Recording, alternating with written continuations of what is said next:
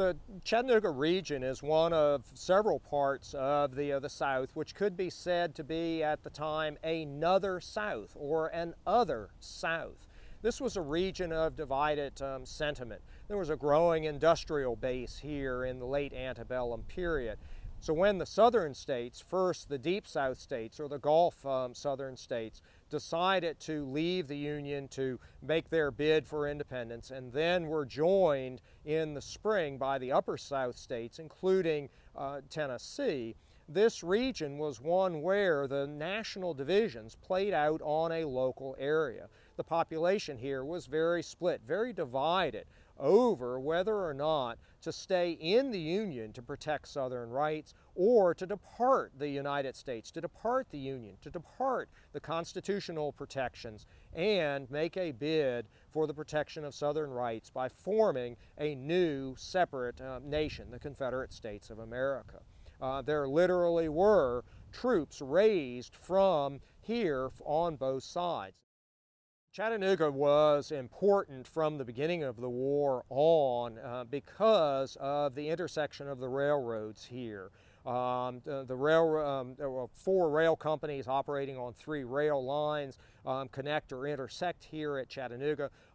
They do that to take advantage of the naturally occurring mountain gaps, passes, and corridors, which allow passage in whole or in part over, beyond, or through the Appalachian Mountains here near the southern end of that great mountain chain. And so Chattanooga was important from the very beginning of the war, initially because so many Southern soldiers going to fight for Southern independence passed through Chattanooga on the way to what they described as the seat of war, or the early seats of war, somewhere in northern Virginia or along the Kentucky and Tennessee border. But Chattanooga's importance increased as the war lengthened as well, because the new Confederate nation realized that if they were going to be successful in winning their independence and maintaining that independence, they had to develop the military-industrial capacity to produce the war materiel their soldiers needed to fight and win that independence. And that military-industrial base that the new nation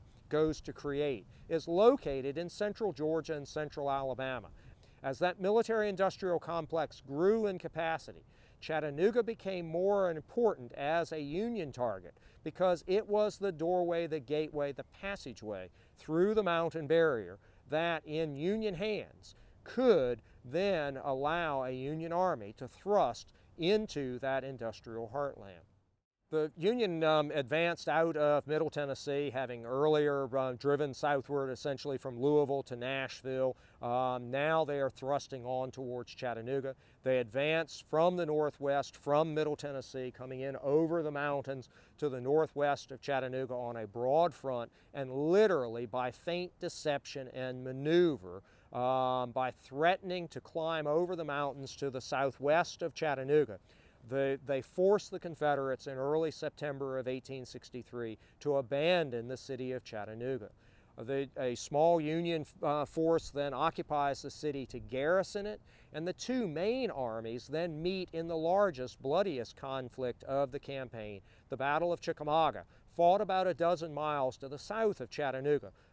in the valley of West Chickamauga Creek on September 18, 19, and 20, 1863.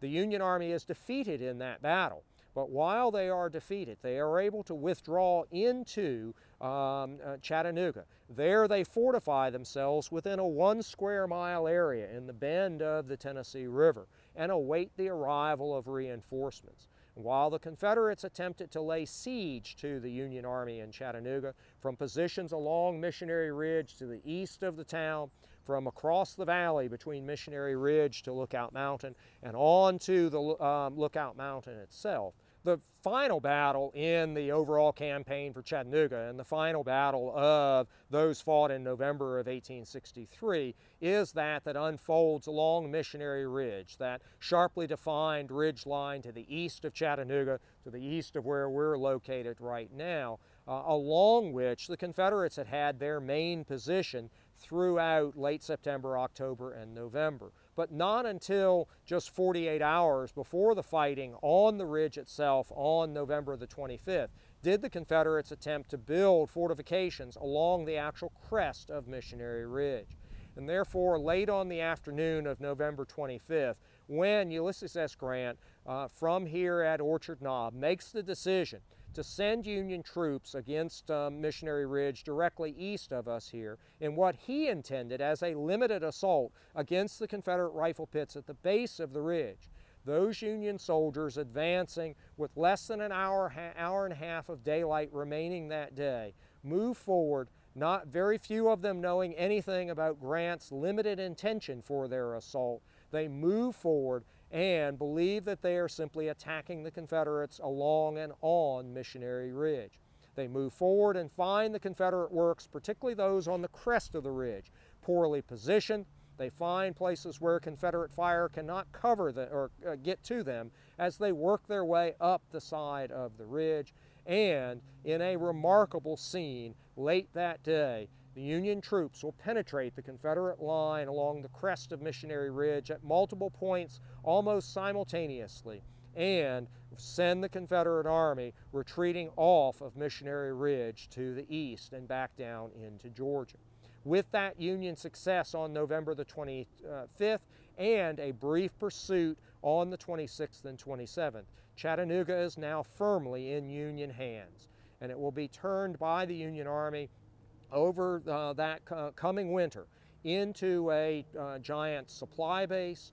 similar to our forward operating bases today, and it is from Chattanooga that following spring that William Tecumseh Sherman will take a combined Union Army group and advance southward from Chattanooga towards Atlanta and into that South's military-industrial heartland and disrupt it and destroy much of it and bring the war to a close in the spring of 1865. Observers and participants at the time believed that Union success here at Chattanooga was a signal of ultimate Union success in the war. Some have said that this was the death knell of the Confederacy. Chattanooga remained in Union hands from their seizure of it in this campaign for Chattanooga in 1863 on to the end of the war. And in part because it was a Union base and garrison town in the last year and a half of the war, it allowed a number of individuals from the North to come to Chattanooga and begin exploiting the resources that are in this greater Chattanooga region even before the war is over. And Chattanooga's industrial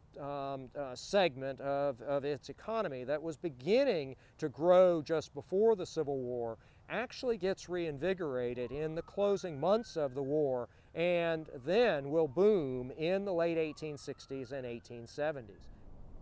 We're located right now at what is known as Orchard Knob, or more specifically the Orchard Knob Reservation of Chickamauga and Chattanooga National Military Park, one of the several small National Park Service areas that are part of the Missionary Ridge battlefield of the larger Chickamauga and Chattanooga National Military Park. The veterans will come together and get Congress to establish in August of 1890 Chickamauga and Chattanooga National Military Park as the first such